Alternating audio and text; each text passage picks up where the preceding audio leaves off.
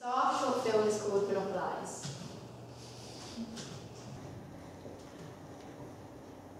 Okay, so we called it Monopolise because we did some research into, obviously our film revolves around the game Monopoly. We didn't want to just be simple and basic and call it Monopoly because we thought that was a bit obvious. So we did some research into like what our thing is about. It's basically about people controlling other people, and then we found this word which is called Monopolise, which basically means controlling people. And what we control, and then that's what we're going to be doing in our game basically. So this is just like the quick description of the storyline. So it's based on there are 4 girls at home who play a game, who open up a game of Monopoly, and they each have a counter. However, the twist is that each counter represents a girl who is stuck in the game of Monopoly. When the player moves the counter, the girl inside the game moves as well. So if I was inside the game and my player moved to Oxford Street, as I'm in the game, my character would then move to Oxford Street. This happens in the game, and the girls inside the game become extremely confused with why they're being moved around and why they're suddenly appearing in these random places. And the game ends with one of the players gets sent to jail. So one of the girls finds herself in this room, and she has one last call, and as she calls someone, the players who are playing the game, they shut the board, and then this is what some of the last closing shots of the short film, where they close the board, and you're left questioning, like, will the players ever get out of the game, or will they be stuck in prison forever?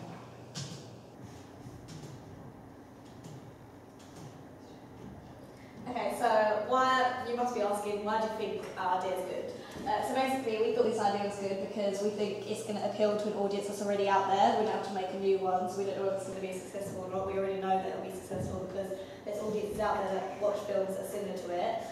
The good thing about ours is that we've never seen anything like it before, like the twist that we've got at the end.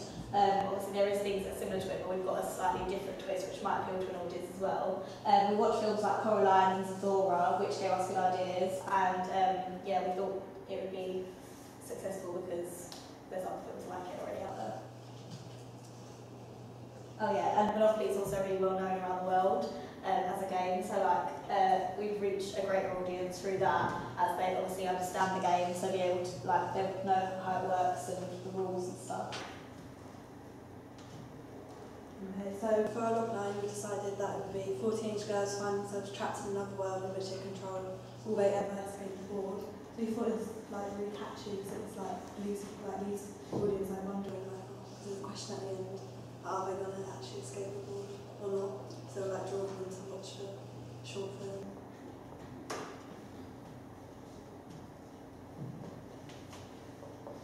Characters are going to be basically 4 main teenage girls who are going to be playing the game. They're basically the players, and they control each of the 4 other girls that are in the game, and then there's the banker who asks one in the game. These are the different characters. So these are going to be the ones that are playing. So they're going to be controlling the board. Yeah, they're going to be controlling, so they'll be rolling the dice and then using the counters, who will then be represented by the other ones. And these are the players in the game. Why is that strange? Okay, so for our locations we decided to like do them based around the board. We used a Monopoly board obviously, and we picked like the best locations we thought would be best to have where the girls are. So we have Piccadilly Circus, which is where one of the girls will find herself in the game, Oxford Circus, which obviously another girl will find in, which isn't actually the house we're going to use, but we're also going to be in a house. So equipment and props. Our equipment is going to be provided by the school, as in like a camera and a tripod. So we're editing equipment, so Final Cut Pro and the Max. From what we bring ourselves, that will be the Monopoly game board that we'll use, the Monopoly money, which we'll need as a prop within the game, and we're going to try and make miniature figures, just to like make the shots look better, so we don't have to just use like little counters and whatever. This is just a mood board that we made that basically just sums up a few ideas that we thought, just to get a more visual clues about what we're going to do basically.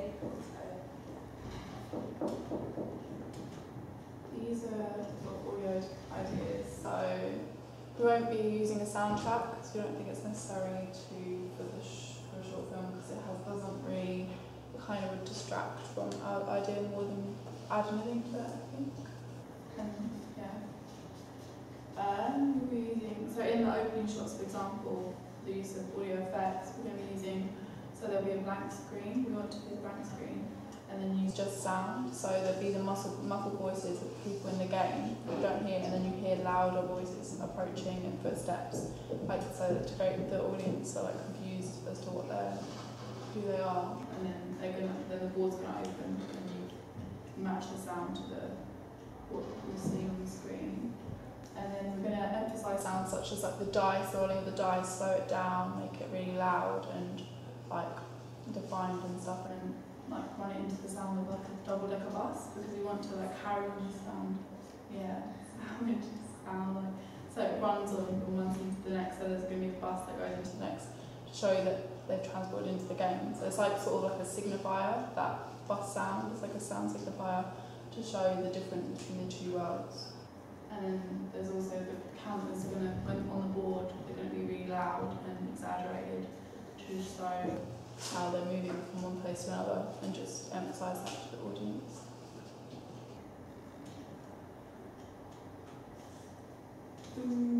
Music, so you from that. We will be using little snippets of music for when there's like points of tension in the plot and when there is going to be some, so like when the band walks up and the girls up in prison and the game is shutting, there'll be tense music that we'll use. And it just conveys the feeling of nervousness to the audience and gets them on the edge of their seats more.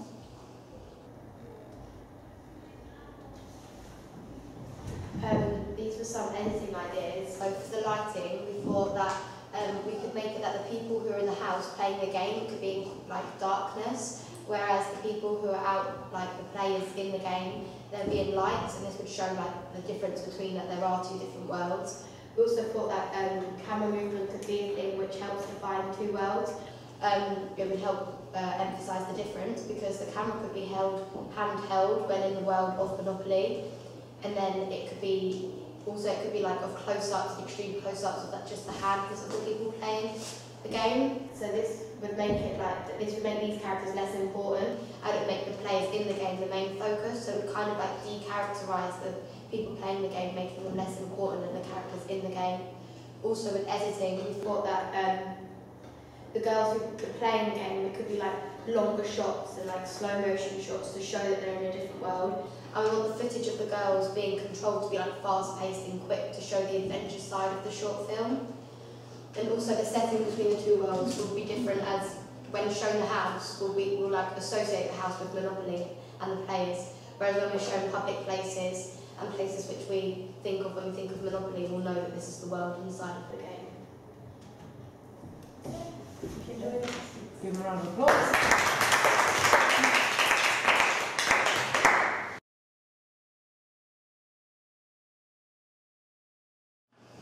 What are you going to do about like the people around you when you're talking in public?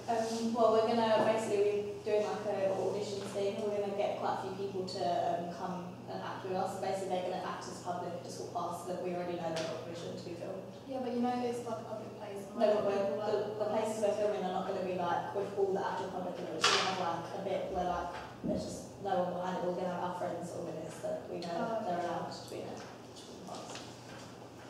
Have you done Ricky's to these places? Oh, kind of. Some of them were like gone and taken pictures. Yeah. See how busy they are. A few. You say you have done Ricky's? Yeah, a few, yeah. But didn't you want to kick us off? Is that to you?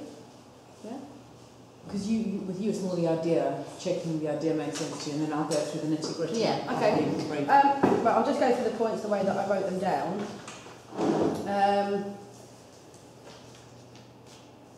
I like the idea, but I feel like it hasn't been developed enough. So from your point of view, whether you've come up with the idea and you've sort of talked about it within the group, you've firmed up a lot of the things which may have not have come across in that. So it's not that you haven't thought about them, I just haven't understood it. First of all, these 4 girls get together to play a game of Monopoly, right? Are they just girls that just fancy a game of Monopoly? They're just like round each other's house, and there's 3 of them around this house. They're bored. They start playing a game. Okay, that's fair enough. This is also like... When does the game start for the girls that are trapped? When they for example, I'm standing there doing my ironing at home, and the girl in the living room playing Monopoly decides she wants to use the iron counter, and all of a sudden I'm in Oxford Street with an iron in my hand, and I'm now in a game, and I've been taken out of my world, and I'm now being controlled by a person. The girls being playing the counters in the game, they will be out already in London because they're going on a shopping trip. They're already out in London. So there's 4 girls that are out and about, and they're already in London. Yeah. Together or in various places? Together, they're a group of friends. So at some point... You get to see shots of them together before they get separated. We are going to do that. Right, so at some point... So we find out about these girls before they get started, they get controlled, yeah? Okay. Why do I care? And I remember saying this in year 12 when you were doing your things. Why do I care at all whether these girls are being controlled? Why do I care if they're trapped in a game? Why do I care if they get out? What is it about them that I think they've got to get out of there because it's not right that they're in there? Why do I care if they're trapped at the end?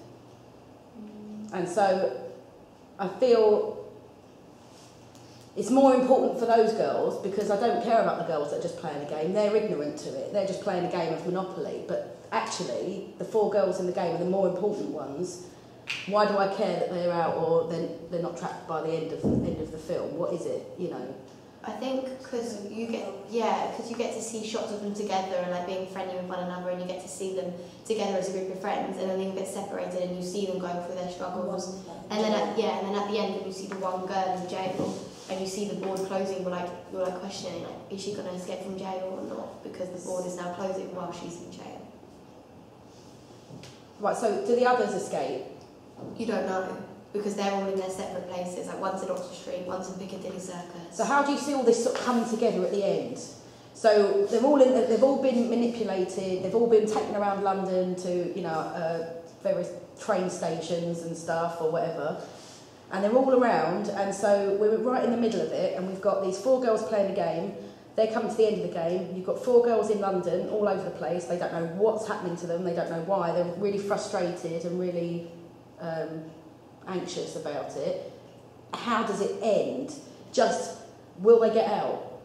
Is that kind of how you're ending it? We were doing a loop thing. So then we're going to have at the beginning of it, we're going to have like a date come up at the bottom of the screen. So it'll be like September the 14th or something like that. Right. And then the last shot, so you'll see the game closing, and then you'll have another date. So say like a couple of weeks later or something like that. And then you'll see it'll come up again, and you'll just see the board opening. So like the camera will be like in the board, and then you'll see it opening, and then it will finish. Are you going to explore the reason why it's these 4 girls rather than random 4 people? Why these 4 girls are the ones that are picked? Is that explained? Is that explored at all? I think that's hard to do in 5 minutes to put that much. Are the 4 girls out and about going to be played by the same actresses as the 4 girls playing the game? No. They're different. They are going to be different. Okay. We have an idea of like a shot of like there being a banker approaching one of the girls in the game, inside the game, being like, "You owe me 200 for tax," and the girls were really confused. I don't have 200. Yeah, or like you just won £10 for a beauty contest. And he like pats her down, and he brings out like 200. It's like in Monopoly money, so it's like in the world that's meant to be like. They don't know that they're being controlled by Monopoly. So that she's like, "Why the hell is there Monopoly money in me, and why are you taking it off of me?" Yeah. Do the girls fight back, the ones that are trapped in this game? Do they? Because obviously, if all of a sudden my free will was taken away and I can't do what I want to do, the first, do you remember in your last video when you were tied to a tree and you woke up tied to a tree? That first bit was scared. I'm scared. What the hell was going on? The second emotion that you feel is, what am I going to do about it? It's like survival. So how are you going to bring that element? And what are the girls going to fight back, or are they going to be completely helpless to it? They're like, they call each other. There's like communication to each other. How are you? Where have you gone? Blah, blah, blah. And they're like confused and stuff. I don't know. We haven't really thought about them fighting back. It's kind of hard to when you're like being controlled by someone. It's like that. In that way. They do try and help each other though with the phone calls and being like, where are you? Like, stay there, do not move, I'm going to come and get you. And yeah, I wonder if there could be a link between the real world, them trying to do something to fight back, and it somehow affects the game, and all of a sudden there's a link there between, and the girls playing the game in the living room or a little bit, I don't know.